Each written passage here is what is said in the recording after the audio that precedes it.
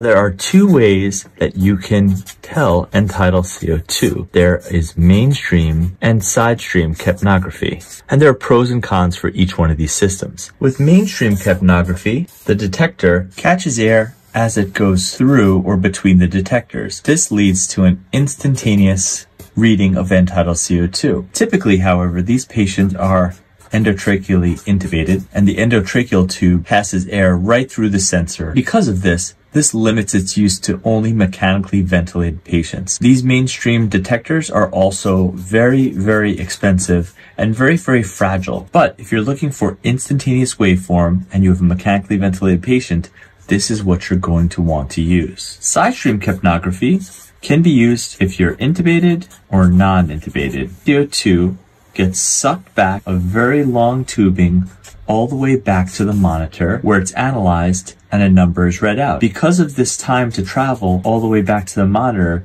it's not instant. And so these devices will take time. The other problem with side-stream capnography is that the tubing can get filled with water, mucus, and just generally junk. And this can lead to errors in detection and also lead to malfunctioning of the equipment. So it doesn't always work 100% of the time, and you may have to change out your tubing. The pros for this is that it is cheap, and because the detector doesn't sit with the endotracheal tube and with the monitor, these are durable. Just don't forget about the lag time that side-stream capnography holds.